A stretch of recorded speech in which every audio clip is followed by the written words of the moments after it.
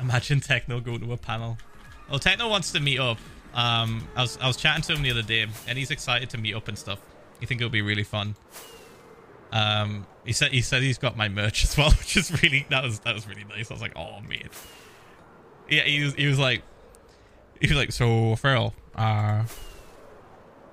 you remember how you messaged me about getting free merch? I was like, yeah.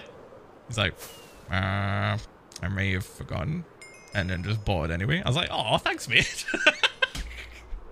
Like, I was gonna send him free merch.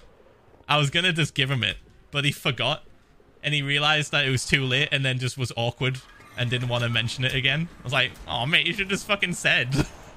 I would have messaged the merch team and be like, hey, is it too late? Is it not too late?